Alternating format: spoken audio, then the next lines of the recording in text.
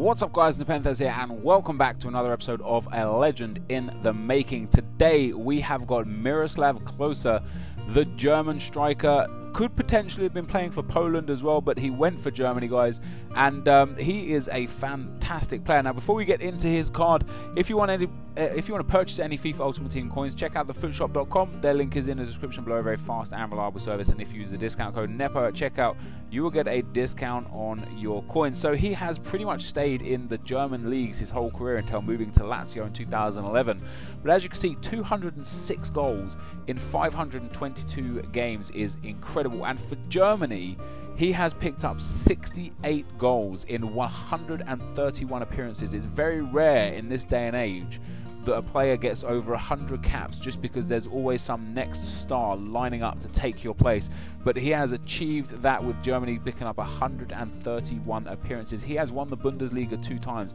He won the German Footballer of the Year 1 time. He was runner-up in both the FIFA World Cup and the Euro Championships with Germany 1 time. And he won or owns the World Cup Golden Shoe. He won that for, I think, scoring 8 goals in the World Cup. But although he did win that, 4 of those goals were against, I do believe it was Saudi Arabia, in an 8-0 win for Germany. So whilst you can't discredit him for that, it kind of does take away from the achievement a little bit. And he has the fair play plaquette, and I want to talk a little bit about that in this video, because this is something that I did know, but it's actually not very well known about Miroslav Klose. So let me just read this article off Wikipedia for you, because it's incredible. It says, during the match between Werder Bremen and Arminia Bielefeld, I'm butchering the names of these German clubs, I apologise, in April 2005, the referee whistled for a penalty. Klose then told the referee that the goalkeeper had the ball first. When Klose fell, the referee took back his penalty decision and the yellow card for the goalkeeper, Matthias Hein. And he said, for this act of fair conduct, Klose received the fair play plaquette from the Dutch Olympic Society and the fair play trophy from the German sports journalist. And it also says, at the end of September 2012, Klose scored a goal using his hand against Napoli.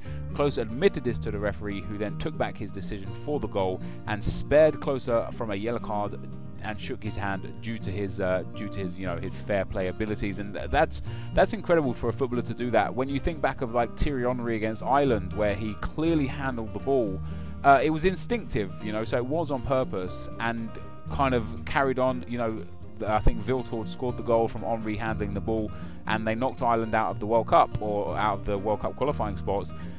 And Henry admitted after the game that he handled the ball. The world could see he handled the ball, but he didn't go up to the ref and say, yo, I fucked up, that shouldn't count. He just carried on and allowed it to be. So, there's a lot to be said about Klose for doing those things on the field. The guy is absolutely incredible, and he won a lot in his career. It's a shame he didn't manage to win the World Cup or the Euro Championships with Germany, but that is life with some of the best players in the world. Don't even get a chance to go to the World Cup, because sometimes, you look at Ibrahimovic this year. Okay, Sweden have been there before, but Ibrahimovic just won't be there this year, which is crazy.